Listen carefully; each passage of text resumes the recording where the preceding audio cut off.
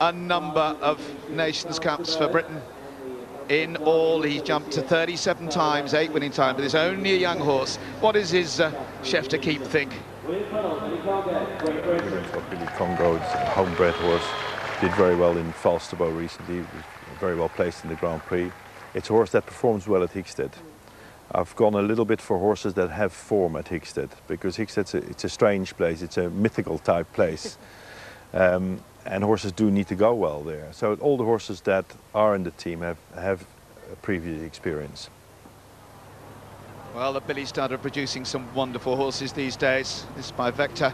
Let's hope this horse is really up to the occasion. He certainly showed the promise here a month ago on this ground, and he went well in Falsterbo, a little unlucky.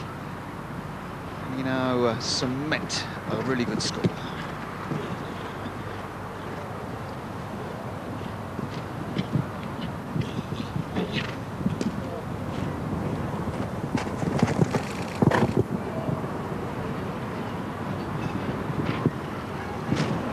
Sensational riding from Will on the early part of the course, and what it was great to see was the amount of scope and how easily Billy Congo jumped that big double. That was fantastic bit of power and ability, and this isn't the biggest, longest horse. We've seen some of these Germanic horses, and this is a little bouncy ball, but what an engine. Big 180 stretch over that oxer. Now, you'd like to think that Will can get his hocks under him, get him nice and straight to jump this gate.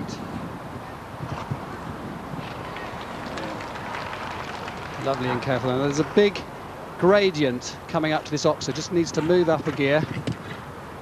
Fantastic. Home straight. Tight for time.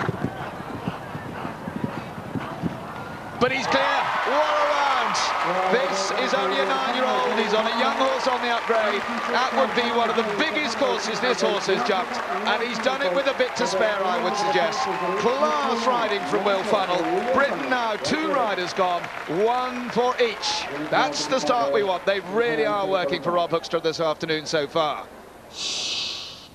Willie riding absolutely at the top of his form, and this little horse, he's finding more and more power and scope, and he's a fighter, he's a trier. And the great thing was, even after stretching over some of the biggest fences he's ever jumped, he was able to be really neat and careful over the big verticals, and that was just exactly what we needed. Fantastic. Brilliant. And of course, Will's wife, Pippa, part of the British squad for the World Equestrian Games, for the world of eventing. They really are a class British act for the equestrian world. Pretty cool cookie, Will Funnell. He knows there's still a lot of work to be done. So on we go.